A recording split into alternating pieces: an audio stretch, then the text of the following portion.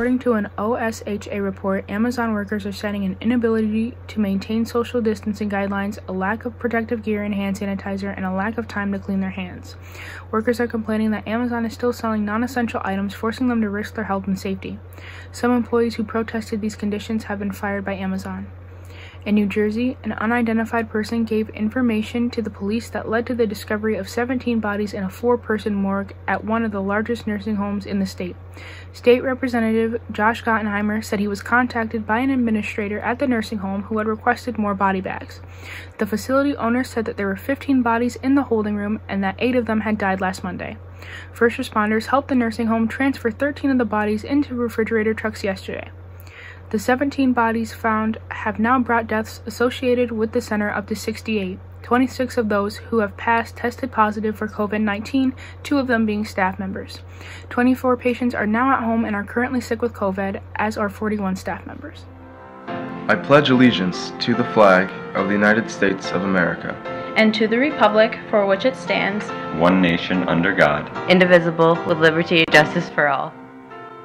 Yesterday, Governor Cuomo extended the shutdown of all non-essential businesses until May 15th. While the infection rate has decreased in New York, Cuomo wants the rate to be even lower before lifting the New York pause policy. Cuomo is trying to coordinate with other surrounding states in order to ease the transition back to normal life.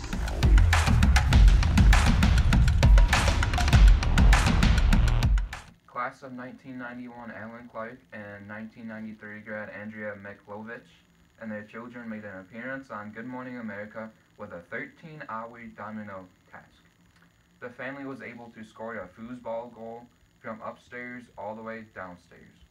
One San Diego family spent 13 hours, you see they're building this incredible Rube Goldberg. They used books, dominoes, you can see there.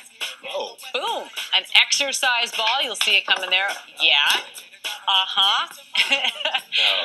Goes down the stairs. This is pretty amazing. Gets on a skateboard. Yep, there we go. And then just wait for the ending. Got the books there. Whoa! No. Crazy. Oh my God. So the family completed the task saying, hey, we scored a foosball goal from upstairs. Amazing. And they definitely did that indeed. All right.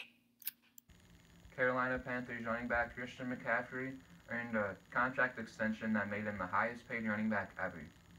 Jalen Green, the top high school basketball player, has decided to enter the G League instead of entering college next year.